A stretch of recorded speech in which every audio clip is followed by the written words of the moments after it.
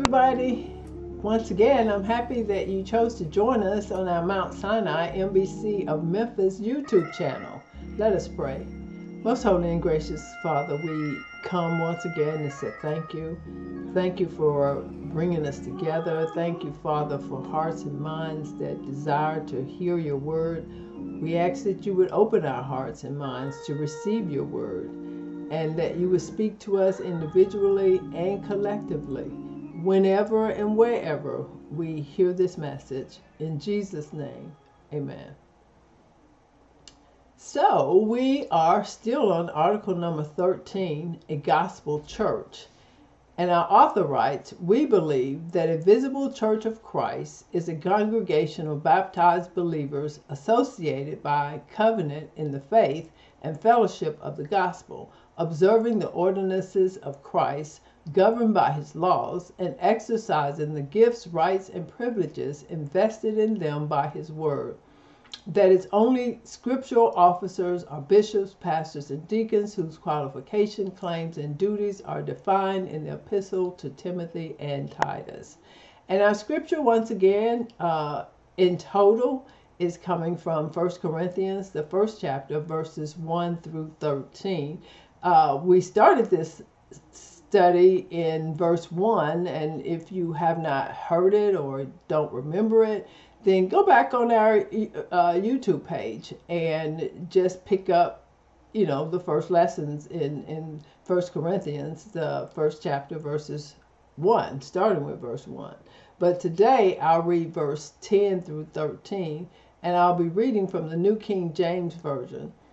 It says, verse 10, "Now I plead with you, brethren, by the name of our Lord Jesus Christ, that you all speak the same thing, and that there be no division among you, but that you be perfectly joined together in the same mind and in the same judgment. For it has been declared to me concerning you by my brethren, by those of Chloe's household, that there are contentions among you.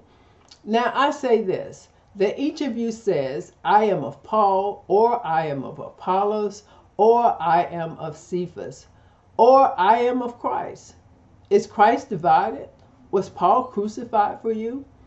Or were you baptized in the name of Paul?" So we have said that the problem in the church was not due to doctrinal issues, because the same message was preached by Paul and Apollos and Cephas. And the message preached was Jesus Christ crucified and rose from the dead. The problem was the style of preaching, the charisma of the preacher, and the deliverance of the message. I said problem, but in reality, that was not the problem, because we're all different. As Christians, we are to be conformed to the image of Christ, but that does not mean that we have to change our personalities, our sense of humor, or all of our natural qualities. We're not to become robots. When we are saved, we don't stop being the unique person that we are. God is the one who has formed us, and he has given each one of us our personalities and a set of qualities that are individual and unique to us. Nobody can outdo me in being me.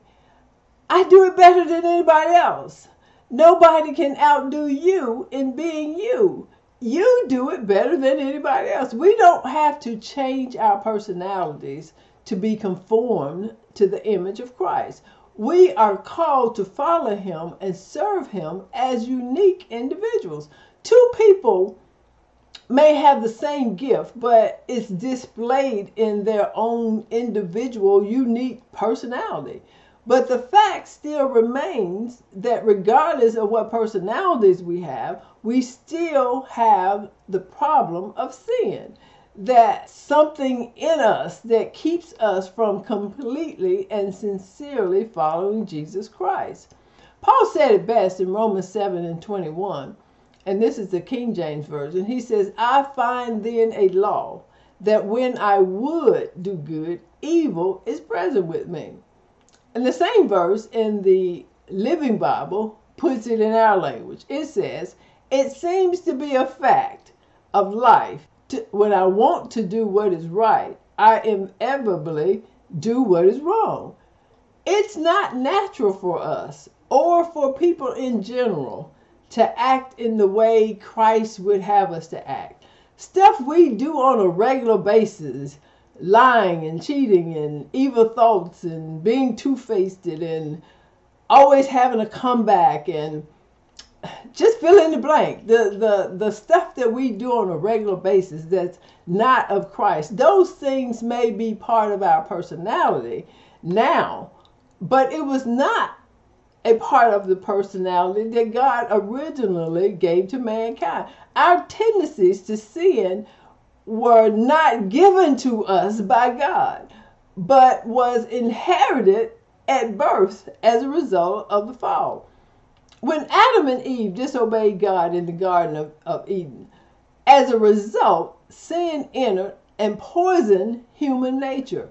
We were given over to the lust and desires of our corrupt natural flesh, and sin gained the upper hand in our thoughts and in our mind, and not just for Adam and Eve, but it went through the bloodline of humankind. Genesis 6:5, and this is the King James Version, it says, "And the Lord saw that the wickedness of man was great in the earth, and that every imagination of thoughts of his heart was only evil continually." So, from the first chapter in the Bible, where God declares everything to not just be good, but very good, to the 6th chapter, where God saw the wickedness of man was great in the earth, it seems like a short time, just from chapter 1 to chapter 6. When you read the Bible, it seems like such a short time. But we have to keep in mind that time is built into those chapters. In fact, Genesis 5, one of those chapters that we skip over, gives us a sense of time. Think about it. Adam lived 930 years. Scholars who study such things say that approximately 1,500 years, 1,500 years, had passed between Genesis 1 and the beginning of Genesis 6. Think about that in the context of our year, 2022. If 1,500 years ago would land us in the year 522. That is a long time for sin to multiply exponentially. So much so that the Bible says that God was sorry that he had made mankind. To put that in, to me, that puts in context how bad sin is in our day and time. And we've had more than 1,500 years for evil to multiply. But now, here is the beauty for the ashes part of the story. Romans 8:3, King James Version says, "For what the law could not do, in that it was weak through the flesh, God, sending his own Son in the likeness of sinful flesh, and for sin, condemned sin in the flesh." And because I have a simple mind, this same verse in the Living Bible says, Romans 8:3, it says, "We aren't saved from sin's grasp by knowing the commandments of God, because we can't and don't keep them. But God put into effect a different plan to save us. He sent his own Son in a human body like ours, except that ours are sinful, and destroyed sin's control over us by giving himself as a sacrifice for our sin." So Jesus, the first and only human being in whom God was able to condemn sin in the flesh, when Jesus denied the lust to sin that was in his human nature, that was in the likeness of sinful man, Becoming like Christ requires us to do the same, to purify ourselves in the obedience to God's word. In other words, deny the lust of the flesh. We do this through and by the help of the Holy Spirit. And by doing this, we become like Jesus Christ. And it frees us to be ourselves, the person God made us to be. Ephesians 2:10 tells us that we are his, meaning God's, workmanship, created in Christ Jesus for good works, which God prepared beforehand that we should walk in them. I find that amazing. As one preacher says, that was the shout. No matter what personality we have, God has prepared beforehand, meaning before we were born, even before the creation of the world, God prepared work for me, work for you, work that only you and your personality, only me and my personality can accomplish. And it is God's desire to use both us and our personality to do the good works he has prepared for us. Not only that, but the more we become like Christ by purifying ourselves with the help of the Holy Spirit, we also become more and more free to be the individual in Christ that God intended us to be. We stop trying to be like somebody else or wishing somebody was like somebody. Now, of course, I went around the world and through the woods to say that the church at Corinth, instead of accepting Apollos for who he was and accepting Paul and Peter for who they were, they turned their differences in style into division that was tearing up the church. There is nothing wrong with liking one particular style over another. Again, God made us different with different personalities. We all have different learning and hearing styles, and that is okay. It too is God-given. Some people prefer a preacher that is charismatic, one that requires the listener to join in and with amens and with preach pastor and that sort of thing. Whereas some prefer more of a studious type of preacher, more of a quiet,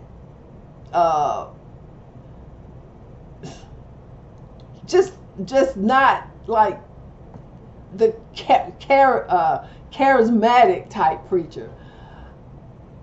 I think most people probably fall somewhere in between the two. Not a whole lot of one and not a whole lot of the other. But the point is that there is nothing wrong with either style. God has given each his or her own personality.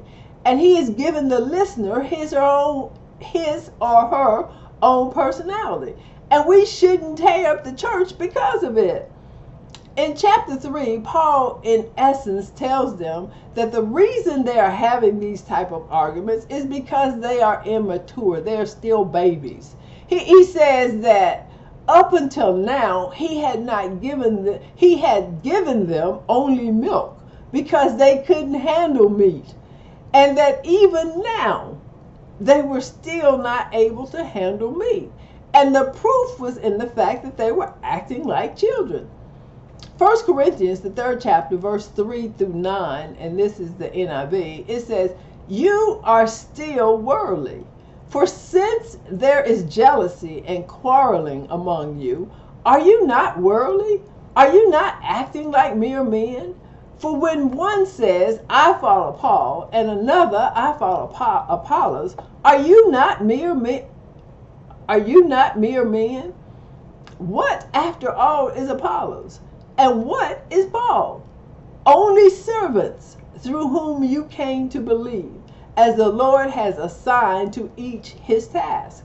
I planted the seed, Apollos watered it, but God made it grow.